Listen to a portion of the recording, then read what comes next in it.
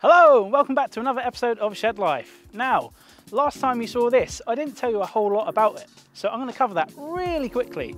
So, it is a 2004 320d E46 Touring. Now, how much did I pay? 650 quid. Bargain. And it's also mapped, which means a bit more horsepower. So instead of the usual 150, I'm hoping it's putting out about 180. It definitely feels pretty nippy for what it is.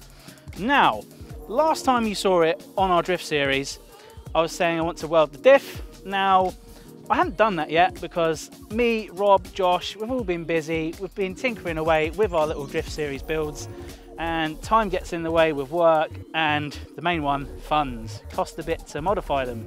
So keep watching out for future videos. We'll get around to it eventually, but don't worry, it's still there, it's coming.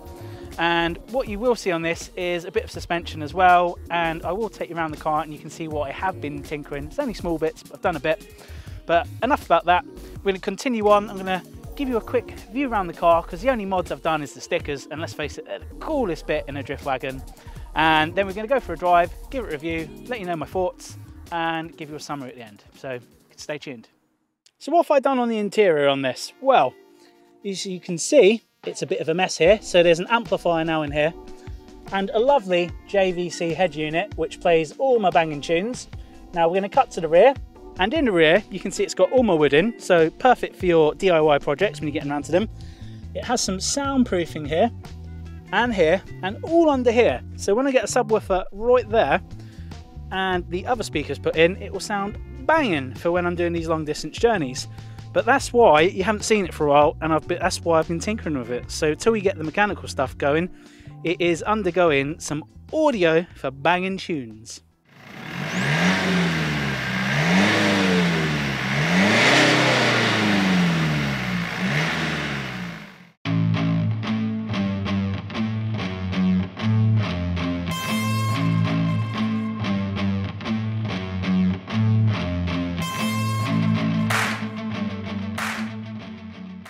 We're now on the drive portion of this video, and there are three things I'd like to cover.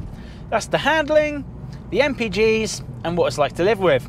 It's going to be short and sweet, so listen in really carefully. Handling wise, Touring is obviously a bit bigger than your saloon, your coupe counterparts. I feel it's set up a bit soft.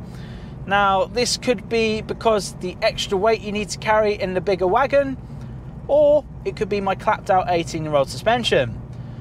But my plans are to change the suspension for OEM style units. I want to see what BMW intended this to be like.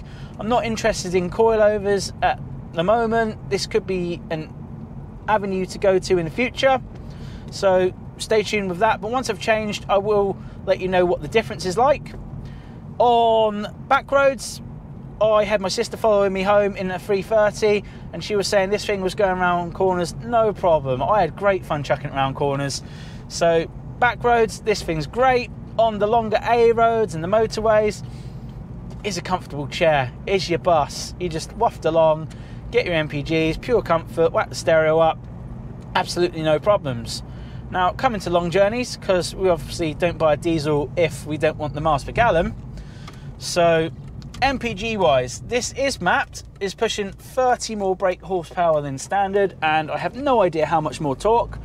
But I thought I'd be a bit let down by the power going from a 2.5 litre 3 litre to a 2 litre diesel. Now the torque more than makes up for it. Feels about the same as the 325, so I'm really impressed. I have no complaints. The power is spot on. And MPGs now, 600 miles on the tank, 60 miles per gallon, no problem.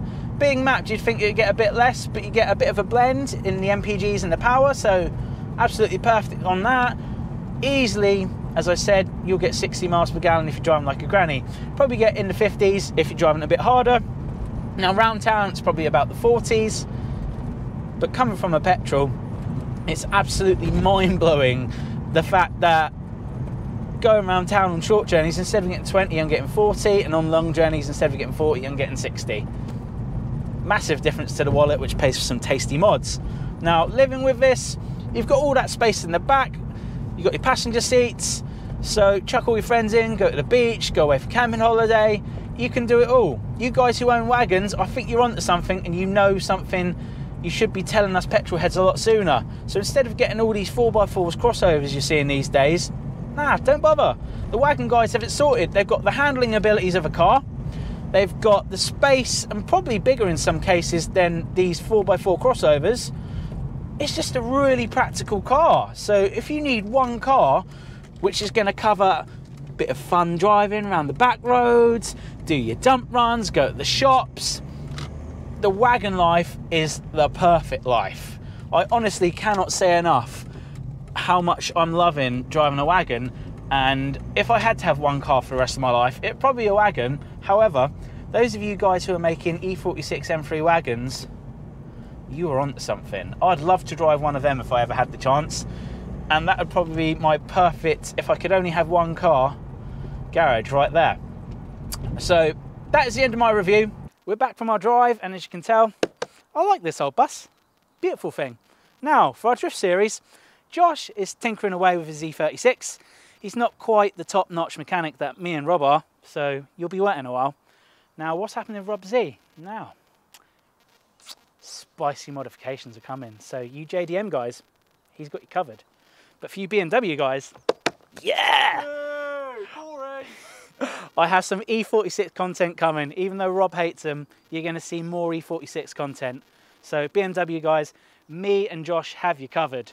So like, share, subscribe, and I'll see you next time. Thanks for watching. Check the mic and make sure it sound right, boys.